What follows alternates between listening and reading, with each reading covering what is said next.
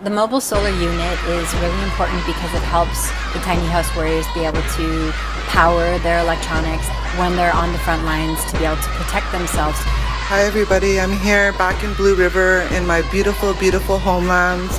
I'm Sukwatmakulu, and you can see right here at the entrance of our Tiny House Warriors village site. We're here, we have 4 of our tiny houses.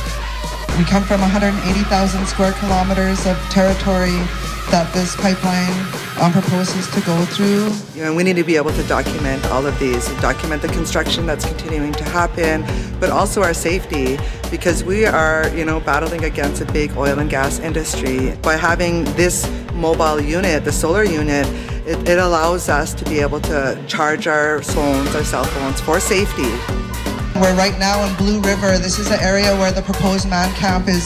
So man camps unfortunately have brought violence in and around Indigenous communities and violence towards women. We've seen this repeatedly.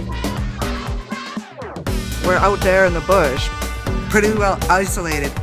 We've already had racist residents, we've had people, targeting us, coming and threatening us. We've even had gunshots.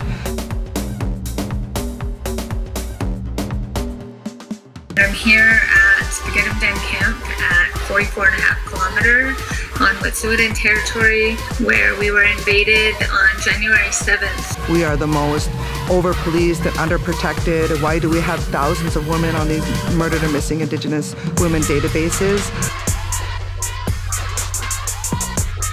We are a target. As a community member that's lost my sister, it's really important that we do not have violence against our women, and we do not have more murdered and missing Indigenous women across this country, especially in resource extraction zones. If we continue to extract tar sands, we're going to see it as game over for the climate, especially the next biggest mine, the mega mine called Tech Mine. It doesn't matter how much consultation happens with the federal government or this pipeline, we've already said no.